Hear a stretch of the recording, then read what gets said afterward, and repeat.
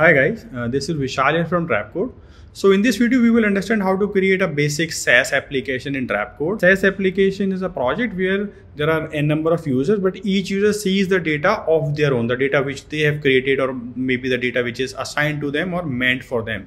Examples could be Gmail, right? Where each user is only seeing the emails which they have received or they have sent or they have composed, right? People are not seeing the data of each others. Could be a CRM.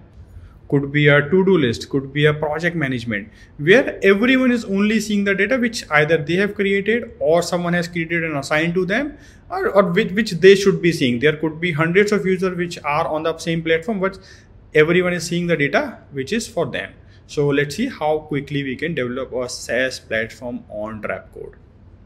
So here we have a collection called user and there's a collection called product.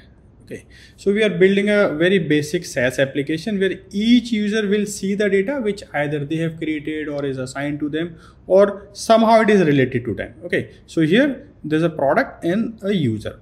So either you can create a relationship between them, or by default the user has already a relation with each entity or each collection in the project. Okay, so whenever a new records get created, there is a field called created by, which automatically get assigned to the user. So either you can use that field created by, or you can explicitly go and add some user reference field in any collection. And user is simple. User has just first name, last name, email, and other things. So as of now, I've created two users, user 1 and user 2. Both have the role customer. Okay. And as of now, there are no products. No user has not created anything. So we'll just see how that works. So we have couple of pages.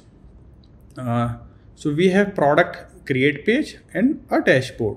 So let me log in as a user and see how this dashboard look like. So this is the dashboard as of now.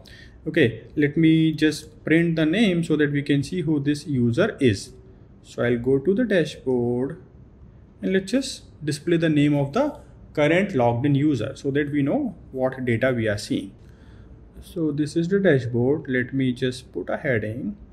And here we'll say display data from logged in user, right? So that I know who the user is and just display the email of that particular user. Okay, maybe change it from large to a bit smaller. Okay, so this will be much clearer. So as of now, if I load, so we'll see with whom we are logged in. So we are logged in with user1@email.com. Let's go and create a product. Okay, so let's say product 1. P1 by user 1, some date,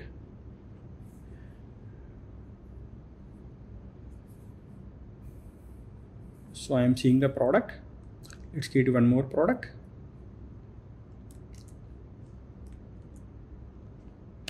P2 by user 1.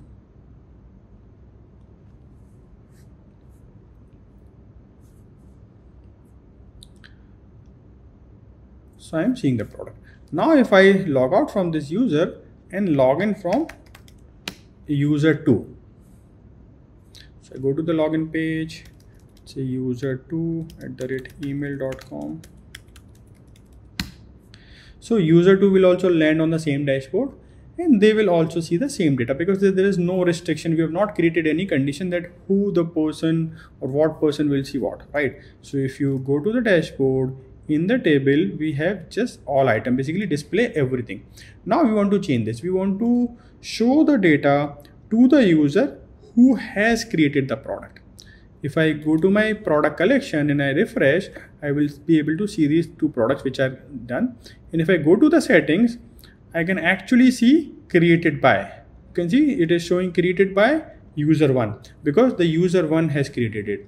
This is also created by, which is user 2, right? Sorry, user 1, but product 2. So all these things are good.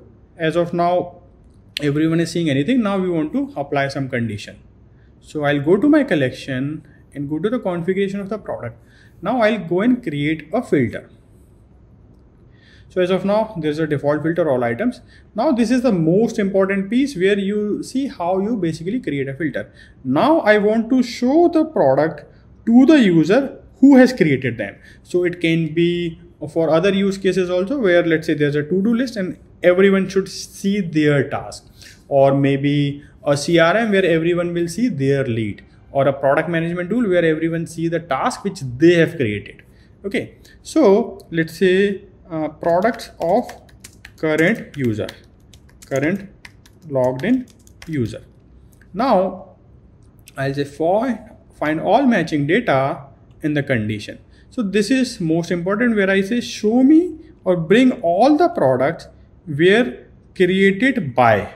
Created by is the default field which captures that who is the current logged in person who has created this particular record, equals current logged in user. So this is the only condition which you will need to create a SaaS application.